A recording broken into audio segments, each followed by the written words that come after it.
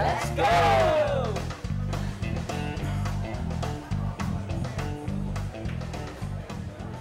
Pop it, everybody. I'm Sabrina Salas Matanane, and welcome to another episode of Cocktails and Convos, where we toast and boast about all the beautiful things happening on our island. And this month's theme is a toast to Guam's All Stars. So thank you. I have with me today Brogan Sanchez. She holds onto her undefeated 6-0 record in her MMA career. She earned the unanimous decision win over Miranda Maverick in Invicta 30, which was held recently in Kansas City, Missouri. Desiree Eay, she earned a bronze medal in the 60 kg weight class at the USPA, that is the United States Powerlifting Association National Powerlifting Championship, which was held recently in Las Vegas, Nevada. Also, we have with us Chris Santos. He recently won the men's Physique Masters short class at the 2018 Ikaika Classic, which was held in Honolulu, Hawaii. He placed third also in the men's Physique short class open. And at the very end, we have with us Brian Esperon. He is Skip's choreographer. They recently won 2 of the largest national dance competitions in the mainland. Thank you guys for joining me. Thank you. And it's just me, little old me, hosting the show. Got no hardware or anything that I brought home.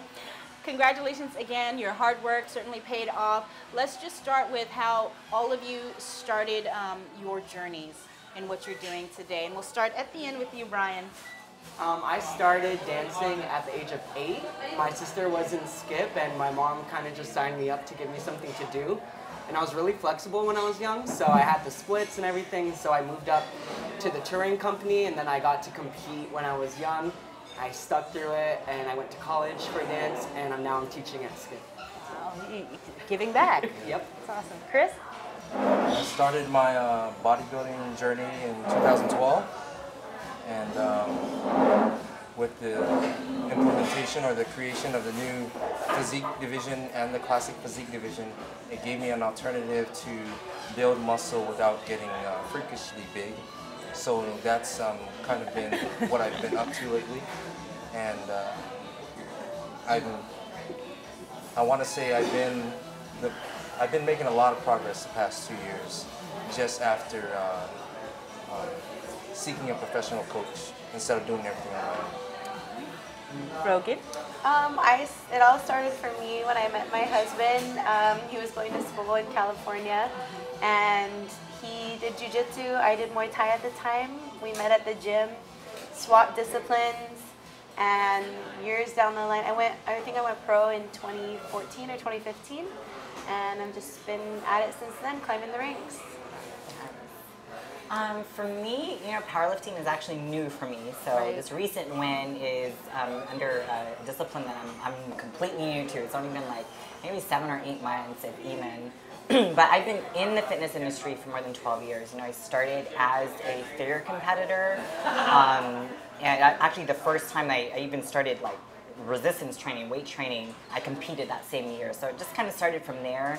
And like I said, powerlifting is new, so I just kind of stumbled across it. Yeah, how did you stumble across powerlifting? Yeah, it's amazing how things happen. I was supposed to compete in Las Vegas last July, but for bodybuilding. It was a national show.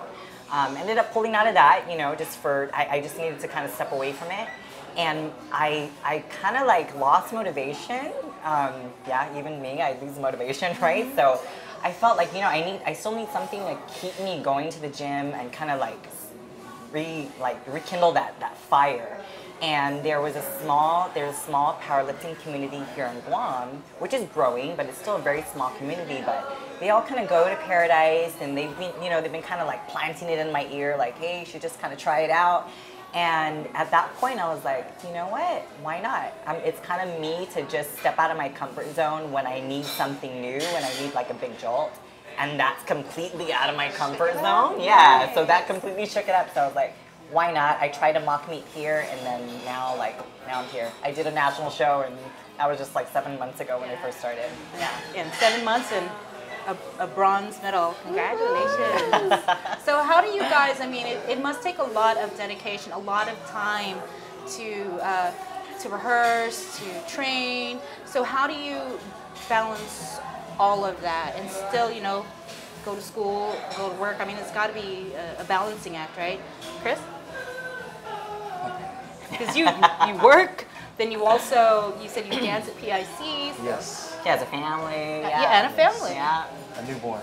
Oh, there you go. Yeah. Thank you. Congratulations. I'll tell you what, it takes a strong support system. Behind every strong man is a stronger woman. And so I wouldn't be able to do what I'm doing today without Racine being there to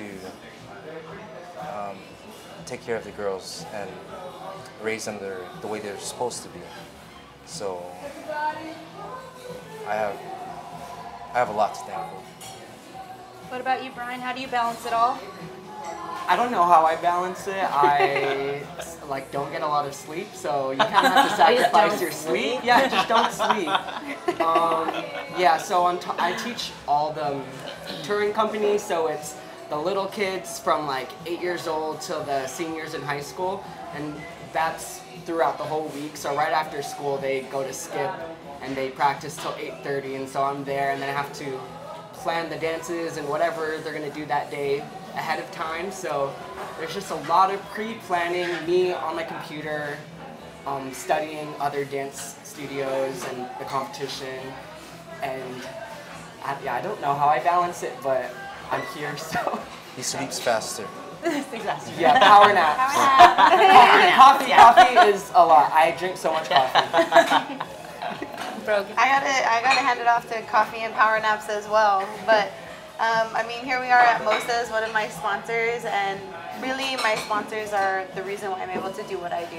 I'm graduating in December, so I've been a full-time student, and then I work and I train and I teach at Purebred as well. So I got a lot on my plate, but my sponsors and my family have always supported me, and even at work, everybody is so like supportive, and if I need a day off, everybody understands, doesn't give me crap about it. So I'm just really lucky to have everybody understand that this is my lifestyle, and yeah, and nothing's really ever changed since I've been training martial arts since I was like 13.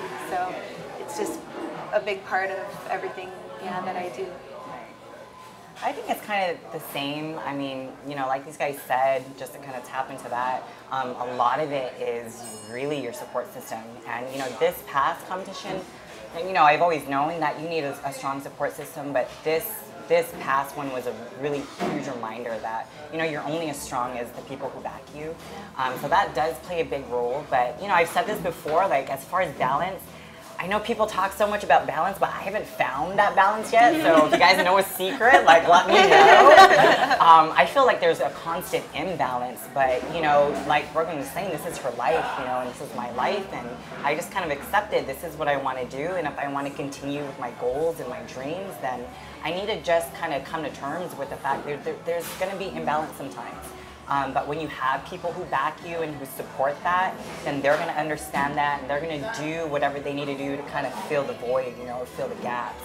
And, you know, at the end of the day, that really helps. That's important. All right. Well, we're going to take a break. Stay tuned. Cocktails and Convos continues in a moment.